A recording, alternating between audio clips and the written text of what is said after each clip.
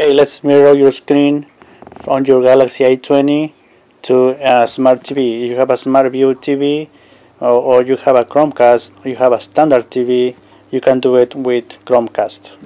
Chromecast device you can purchase in any electronic store, and your TV has to have a HDMI port.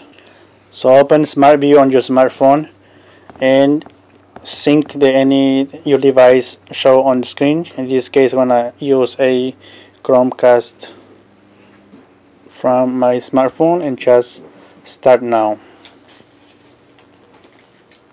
And now you can see my screen on the TV, and I can start scrolling, open folders. The Smart View icon is gonna be on your screen floating, so you can open and you can see your options. You can pause, or you can choose to screen your screen of your phone on the full screen. So now I'm gonna choose to have the full screen on connected device. Another option, so just gonna save this option. So every time you mirror your screen on the TV, you're gonna get a full screen.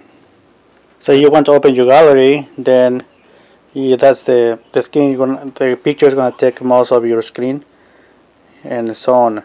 And you want to open a video from your gallery.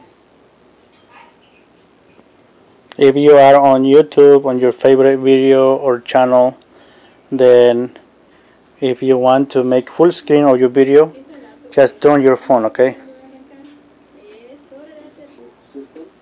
So that's a video. You can do full screen any video. And let's go to Google Photos. So this is Google Photos. Let's open any picture. To watch any video on your Google Photos full screen, open the video on the right top corner of the screen, select View In, and that will make full screen on your phone, on your smart TV. There you go.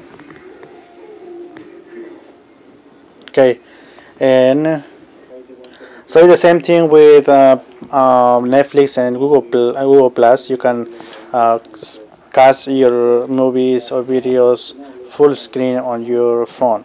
And there's another option on this when you are on YouTube and you want to exit the app and go to the home screen.